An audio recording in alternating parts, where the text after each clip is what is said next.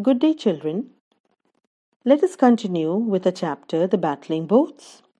So far, we have read that Kari Charan 1 has been sabotaged by Kesavan and his friend Unni.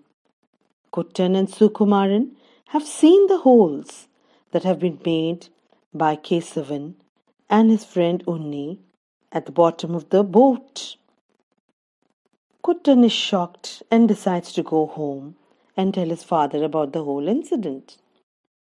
On reaching home, Kuttan is unable to tell his father because he thinks that father would worry about the incident. After he has had his evening meal, Kuttan decides to tell his younger brother Vasu about the whole incident. He speaks softly to Vasu about the incident as he did not want Amma, their mother, who's sitting nearby, to hear about it, as she might also get upset. Vasu is shocked to hear about what Kesavan has done. Then Kuttan has an idea, and he jumps off the swing on which he was sitting, causing Sukumaran to tumble on the ground.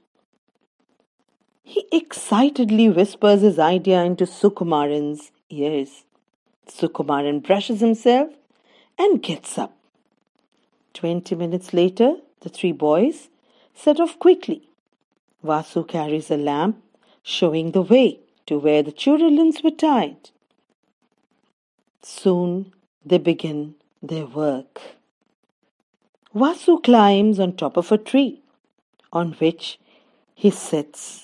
It seems to be a dangerous place from where he might even fall. But that was his duty. He had to keep an eye to see that no one comes. Now Kuttan gestures him to be quiet. Kuttan and Sukumaran enter the boat and set to work. It takes them half an hour to do what they wanted to.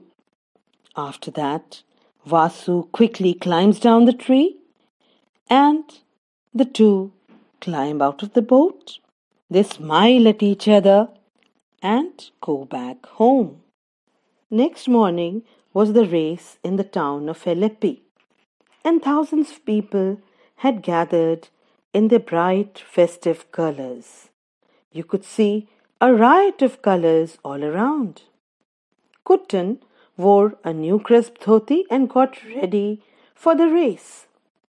The sound of traditional dances of Kerala, that are Thayyam and Kathakali, could be heard, and crackers sparkled in the air, indicating that the boat race was about to begin. To start the race, 3 gunshots were fired in the air, and then the race began. The 2 boats surged ahead, 30 men rowing together. Kari Charan 2 was surging ahead, and the loudspeakers were blaring loudly, announcing that Kari Charan 2 is leading the race. Kuttan heard this, and then suddenly Kuttan heard the loud voice from the loudspeakers announcing that something was wrong with Kari Charan 2. It was slowing down. Water was filling it. And then it stopped. Then Kuttan heard the announcer say that Kari Charan 1 was leading. It was moving towards the finishing line. And it had won the race.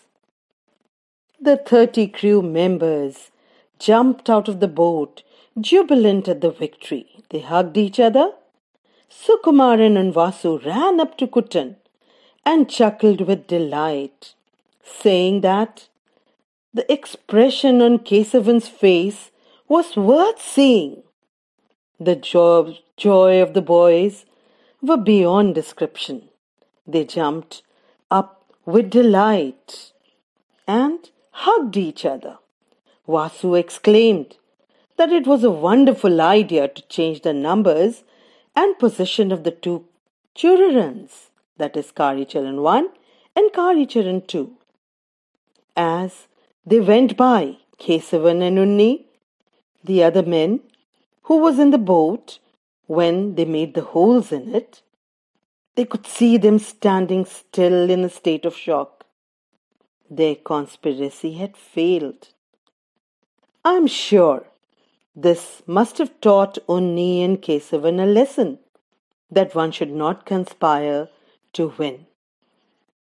Children, here we also see that Kuttan was a clever and intelligent boy who foiled the plan of his rivals in the boating race by changing the number plate and the position of the boats Karicharan 1 and Karicharan 2, and thereby winning the race on his Churalan, that is, Karicharan 1. Okay, children, that finishes the chapter. I hope you've understood. A worksheet will follow.